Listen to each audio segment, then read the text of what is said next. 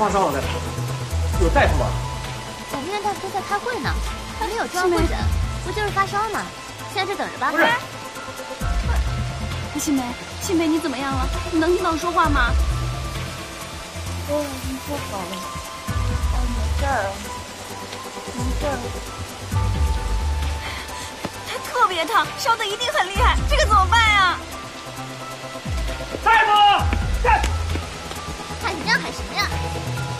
来拿体温计来了吗？来，测量体温。新梅，量体温啊！你已经烧成这样了，还有什么好量的呀？你别吓我啊，新梅！怎么办呀？救火！救火了！新梅，救火了！你别出声，新梅。怎么回事？哪儿着火了？大夫，他着火了！大夫，你快来看看他烧的特别厉害。赶紧打退烧针。咱们院里退烧针都用完了，这可怎么办？大夫，你可一定要救救他，大夫。那赶紧去县医院拿呀。针剂、天剂。我去。好，小伙子，我马上跟县医院联系。屋里降温。来，进屋。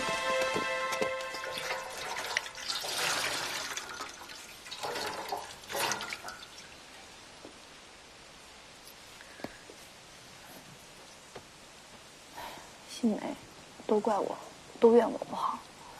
我怎么先不看看你，再去念稿子呢？害得你病得那么严重。睡，我要睡，睡是吧？新梅，你等一会儿啊，我很快就回来。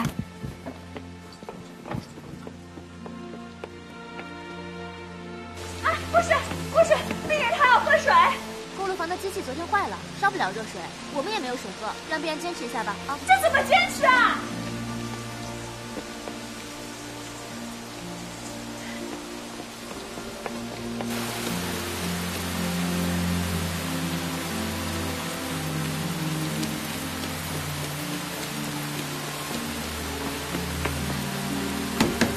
有人在吗？谁呀？三更半夜的。哎，你好。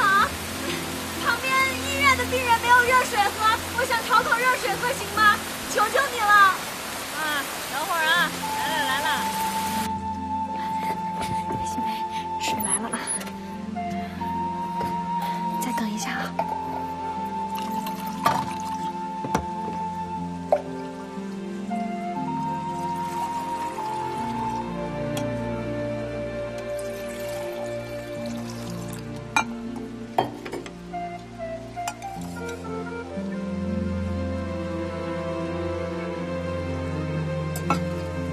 新梅，来，喝点水。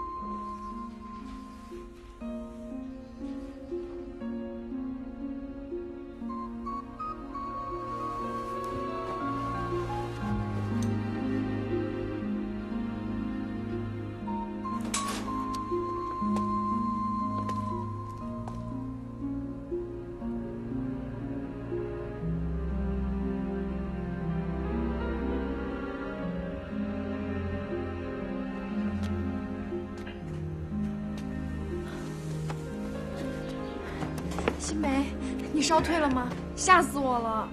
我好多了。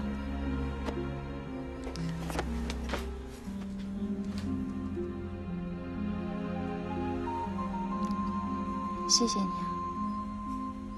啊。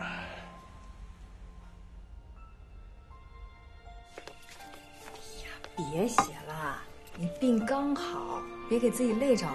再说了，这笔记又不是明天就交。哎，我没事的，你赶紧睡啊。不给抽薪，不让你想写也写不成。这上面怎么写着于老三的名字啊？你不是在给你自己写检查啊？这件事情是因我而起的，是我连累了大家，所以我想着把所有人的检查都写了。这能行吗？这笔记会被看出来的吧？所以啊，我管几个女知青要了笔，只要我写字的时候笔记稍微变化一下，书记他看不出来。一个大队的检查笔记都由你一个人写，你非得累出毛病来不可呢。哎呀，我求你了，你就让我写吧，要不然我心里难受。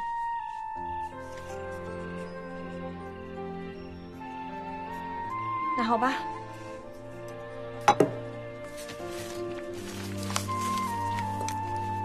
你这是干嘛呀，淑荣？劝是劝不动你的，我就跟你一起写呗。淑荣，你不用跟我客气。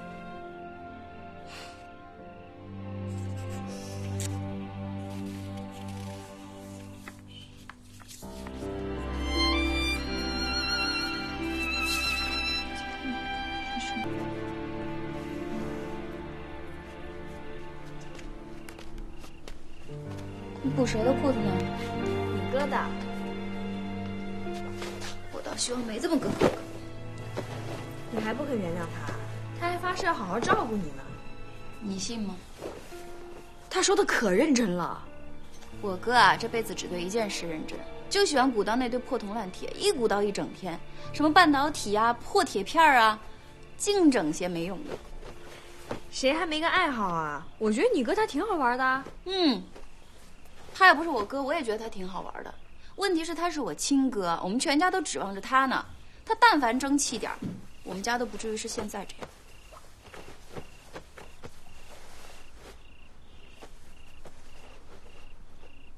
来，我哥裤子给我补吧。没事儿，我来补吧。你都哭了一整天了，眼睛都那么肿。再说了，这种针线活最费眼睛了。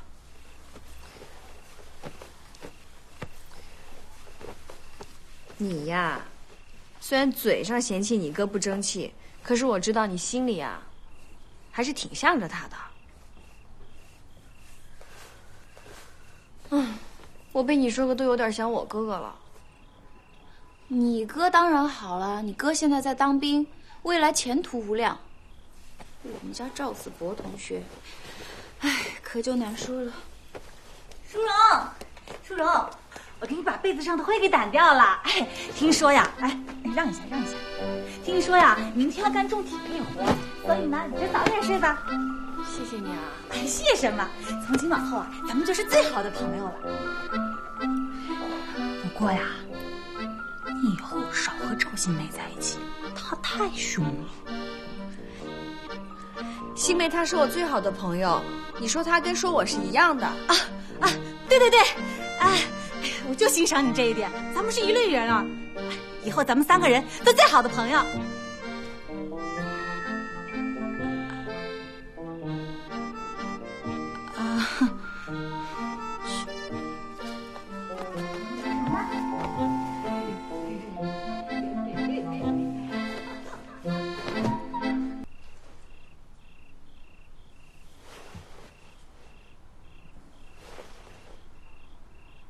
新梅，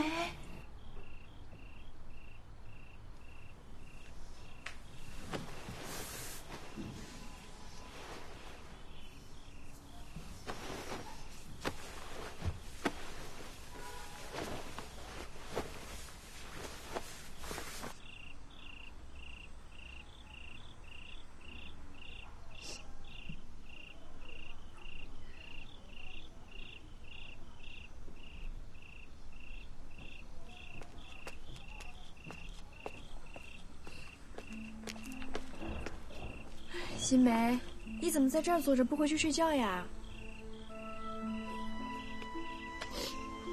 我睡不着，想我妈了。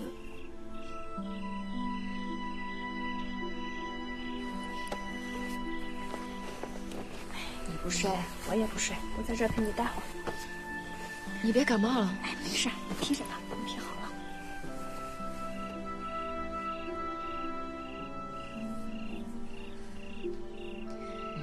你知道我怎么一下子就醒了吗？怎么了？我梦见我爸爸了。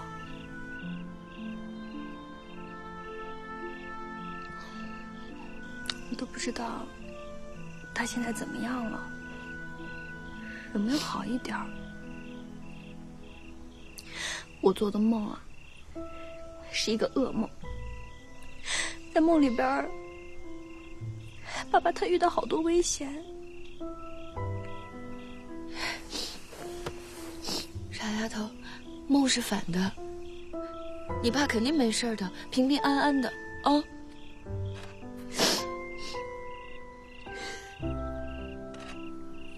我也这么跟我自己说的。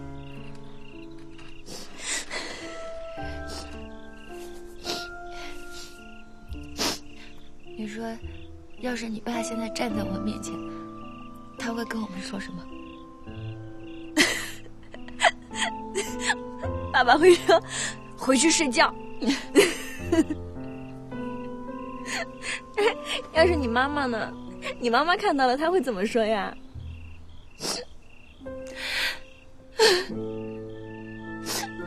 要妈看见我们俩，肯定也会说让我们快点去睡觉。